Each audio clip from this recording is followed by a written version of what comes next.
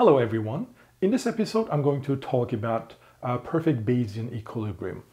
I wanted to do this in potentially several episodes because I am going to give you a very important definition, and this definition requires you to understand 4 important requirements, and so I want to go over those requirements one by one. To make each one of them 100% clear. And for all of those, I'm going to use exactly the same example. Well, if you look at this example, as you will see, it's not a game with incomplete information. This is a game with complete information. The payoffs are perfectly known by all the players. Well, how can I distinguish whether a game is a complete or incomplete info? Well, if nature is not one of the players, well, then this is a complete info game. If nature is a player, if nature has any move in a game tree, well, then that means this is a game with incomplete information. All right, so there's no nature here, and so it's a complete info game. However, it's an imperfect information game because player 2 cannot distinguish whether player 1 has acted or picked L or M.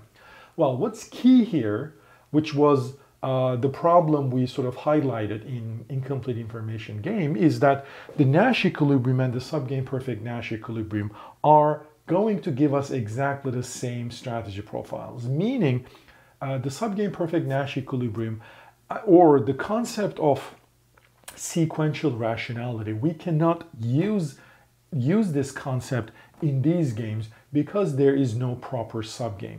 So therefore, we have to either get rid of this idea of subgame or relax this or sort of extend this concept of sequential rationality so that it can be applied to any games, even though the game doesn't have any proper subgame, which is exactly what we're going to do. All right. So let me start with the key definition. A perfect Bayesian equilibrium consists of strategies and beliefs satisfying requirement 1 through 4. So I'm going to give you 4 requirements, requirement 1, 2, 3, 4. These strategies and beliefs must satisfy all those 4 requirements. If this is the case, well, then we call this strategies and beliefs perfect Bayesian equilibrium. Here in this definition, you have to be clear about one thing. Equilibrium now consists of strategies and beliefs.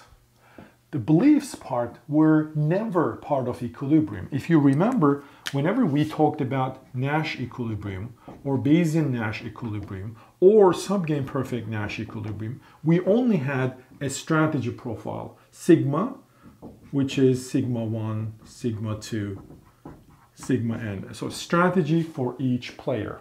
And that was it. The strategy profile was an equilibrium. But now we should have not only strategies, but also beliefs.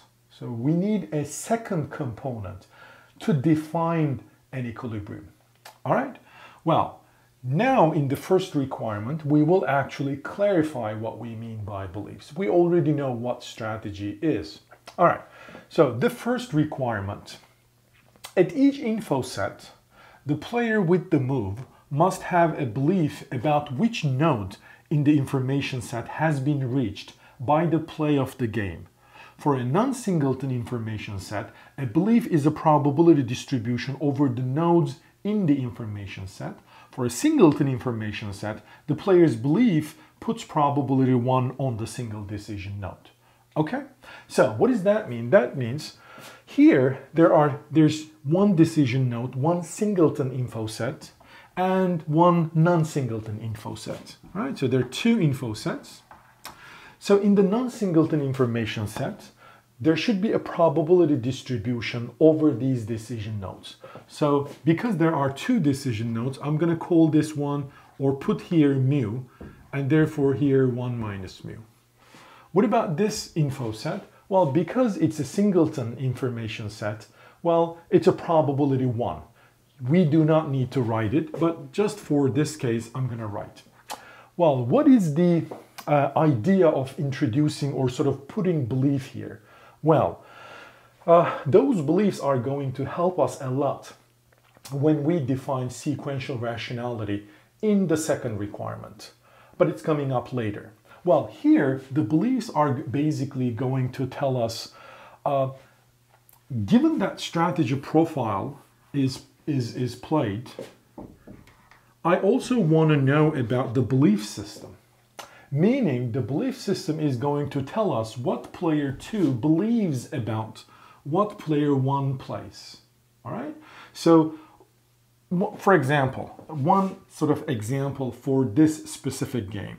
Player 1's strategy is R, or let's put it this way.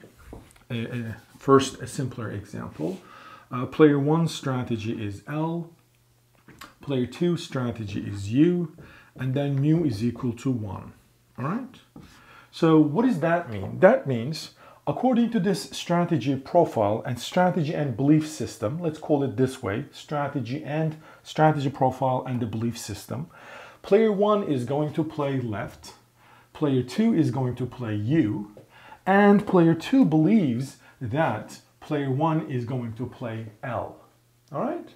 So it makes perfect sense, right? I mean, as if player 2 observe this action of player 1. It doesn't, but it just holds a belief which happens to be sort of a correct belief. However, this is also admissible. The next one is also admissible strategy profile and belief system.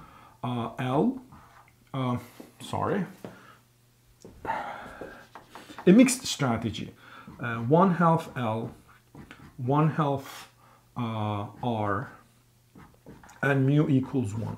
This is also admissible strategy profile and belief system. What is that strategy? I forgot, I'm sorry.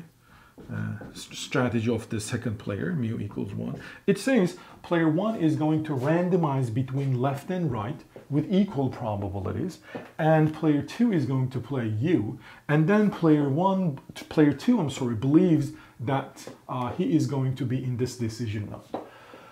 By the way, I'm not asking if these strategies are optimal. Not yet. Okay, we're not there yet. Here, I'm just saying that a belief system and the strategy profile is going to give us what players would play and what players may believe. All right?